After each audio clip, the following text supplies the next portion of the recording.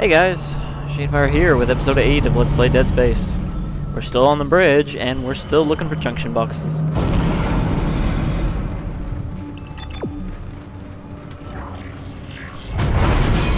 So as I mentioned earlier, in this level we've got a really annoying segment coming up as soon as we get this last box online.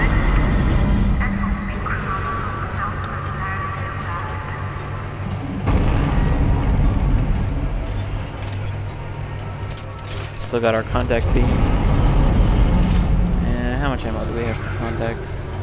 Well, it looks like we have no extra ammo for the contact beam.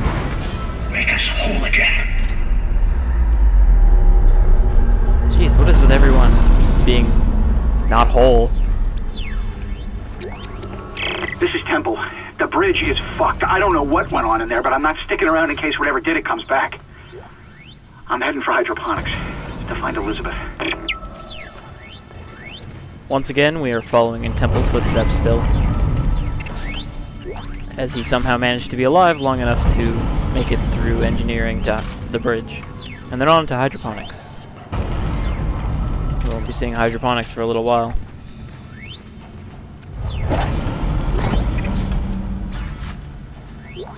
Actually, I'm just going to use that stasis pack, because we're running low on OGs. Hey, big buddy.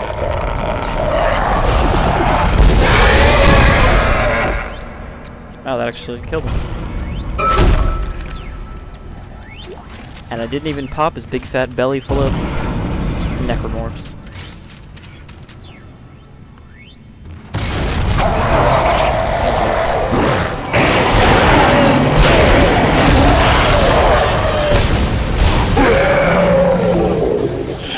And stay down.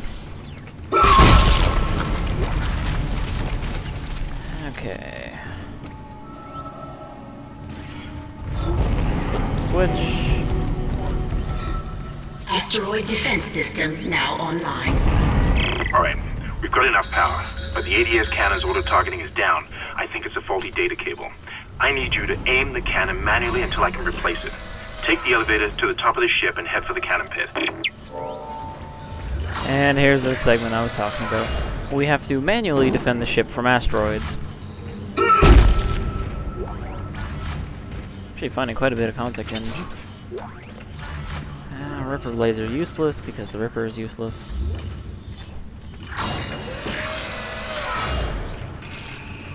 It's not true. It wouldn't be terrible if we upgraded it, but it really feels like a waste of upgrade nodes. Ship exterior access. Why do we ever want to go there? Because the ship is poorly designed, that's why.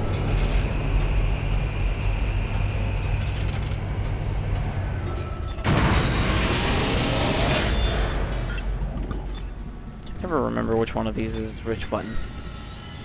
They're kind of laid out weird. I wonder if something... Isaac, you're going to have to cross the ship exterior to reach the ADS cannon. Problem is, we're still getting bombarded by asteroids. Look for cover, or you get torn to pieces. I was about to say, I wonder if something spooky is going to happen, but that music just kind of queued up for no reason.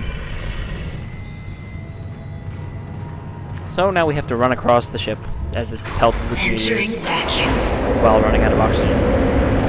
Entering zero gravity. Essentially, we just have to run up here. Multiple So impacts this detected happens across the starboard hull. because apparently this is what meteors hitting the ship looks like.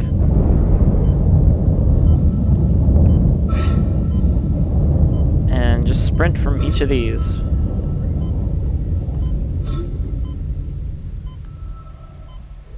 We've got 2 oxygen tanks though, so I'm not really worried about running out of air. Oh, jeez. There's a lurker here. Oh, there he is. Hey, buddy. Don't have time to play. Oh, Isaac, shut up. You're only at half air. Oh, jeez. Am I gonna make it? Yes. Oh, fine. There. Calm down.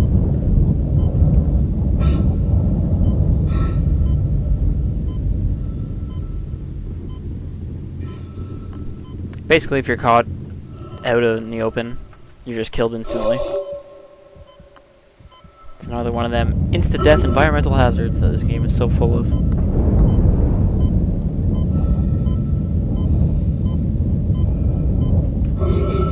Second there, I thought I was just about to run out of air, but...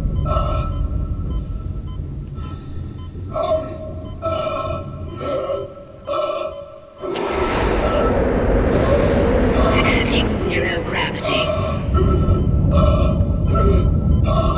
Exiting vacuum.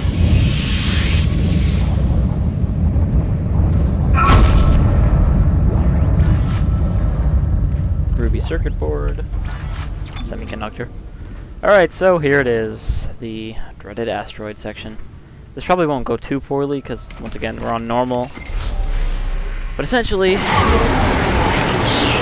That's it, Isaac. You're in the pit. The cannon's a mass driver, so it should punch through anything flying at us. Keep an eye on the hull's integrity. Too many of those things get by, and we're dead. I think I've almost got the system repaired. Just buy me a little more time. On higher difficulties, these rocks do a lot of damage to the hull.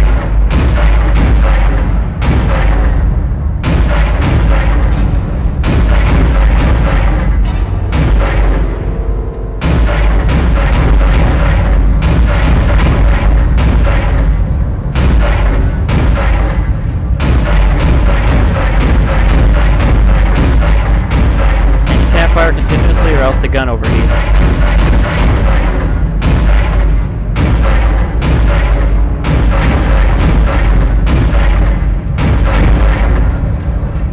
Not doing too badly here. Might actually make it through this. Just one more minute, and it should be fully operational.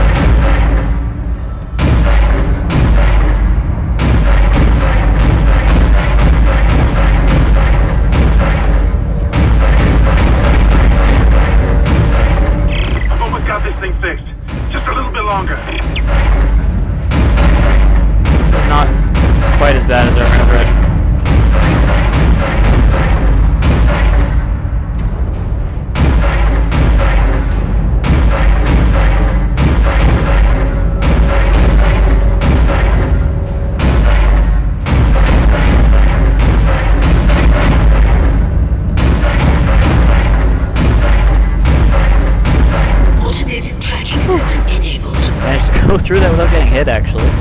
That nice shooting, Isaac. Auto-targeting is now online and clearing a path to safe orbit. As soon as we're clear, I'll engage the autopilot again.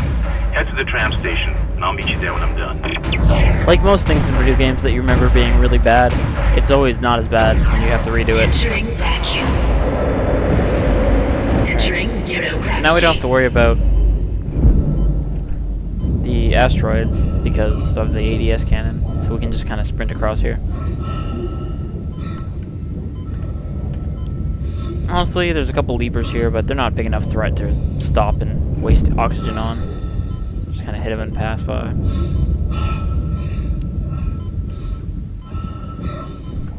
But yeah, I remember that segment being a lot worse. And a lot of people complained about it when this game came out as being really difficult.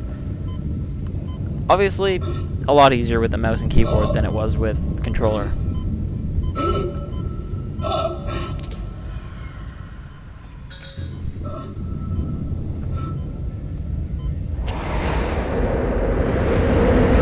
Exiting zero gravity. Alright. Exiting vacuum. Now we just gotta head back to Hammond. Wait! Isaac Hammond. You're not gonna believe this. Oxygen levels are falling. Something's poisoning hydroponics air production, and whatever it is, it's filling the deck up with that organic stuff. We're not going to have any air to breathe soon. But if I understand these lab reports correctly, I think I can make a poison to destroy it. Head to medical. It should have everything you need. Will this never end? Isaac, get to medical and mix together whatever Kendra's come up with. I'm heading to hydroponics. If I can slow it down, that might keep us breathing long enough to fight it.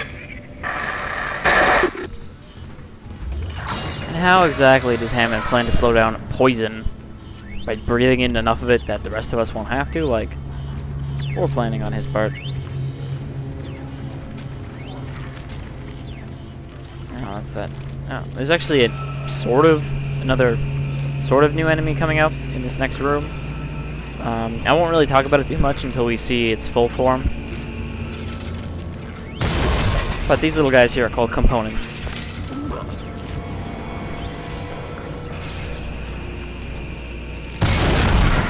Ah! There's a hand chasing me.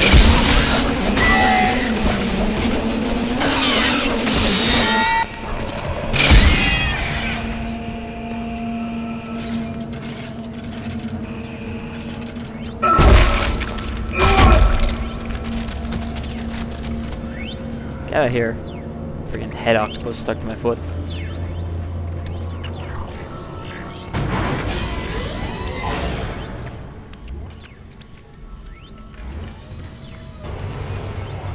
So, the next chapter, Chapter 5, is really when the story starts to pick up a bit more.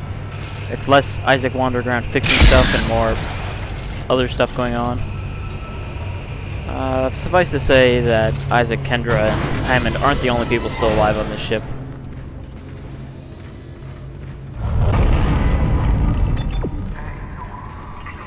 Oh, Hammond doesn't even want to talk to me, he's just sending me straight off.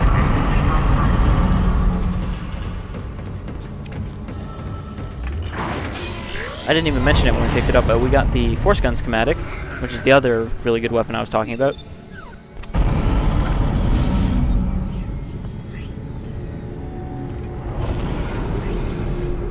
And of course we can't afford it, but we did pick up that semiconductor.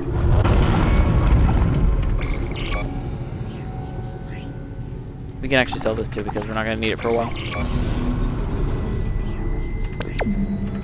Alright, so if we want to buy it, we're going to have to toss something. And I think we all know which one I'm going to toss.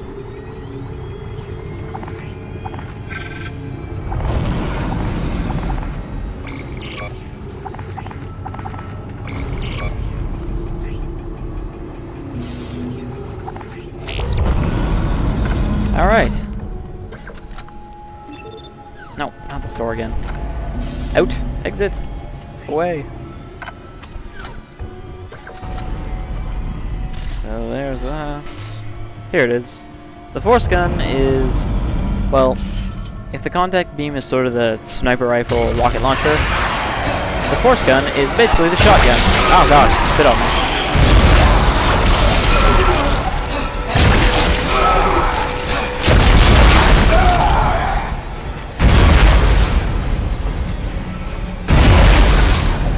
So yeah, it's basically the shotgun equivalent. It shoots out a big wave of energy in a kind of cone pattern.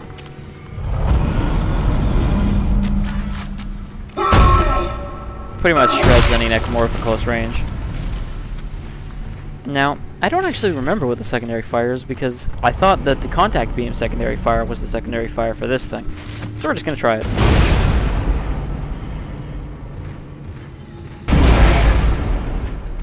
I guess it just shoots a grenade. The bridge of the USG Ishimura is a secure location. All personnel must pass a security bios cam before entering. Please proceed to the right for instructions. Thank you for your cooperation. Be a team player. We're Team Isaac. We don't need to worry about being a team player. Engineering like a boss. Alright, this is probably a pretty short video compared to the last one and the other ones. But I like to keep it divided up kind of 2 per episode, or 2 per chapter, so we're gonna cut it here. I'll see you guys next time in episode 9, where we go to medical again. Medical will be a little bit different than when we were there in chapter 2. 3. Alright guys, I've been Shadefyre, and I hope you enjoy your time with me. Goodbye.